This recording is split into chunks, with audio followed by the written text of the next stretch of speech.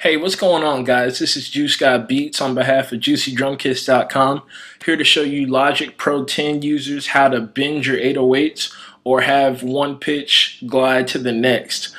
A lot of FL Studio users, they can come in and just get their 808s bending right away. It's really easy and straightforward how to do it, and it's not as obvious in Logic Pro, so I'm just going to walk you guys through it. It's really easy, actually.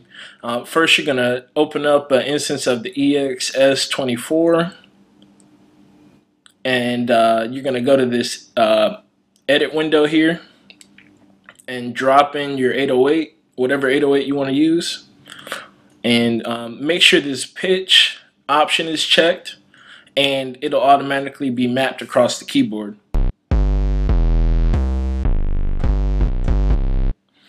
And click this red X, save it. You can name it whatever. I'm just gonna overwrite this for demo's sake.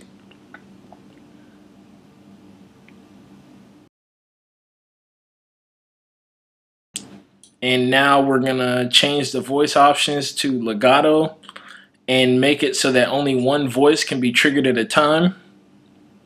And now we can start to get that glide effect happening.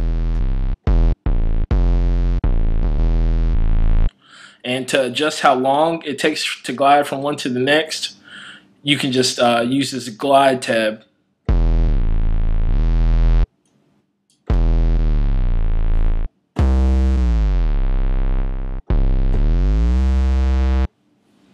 So yeah, that's it. Really easy and quick to do.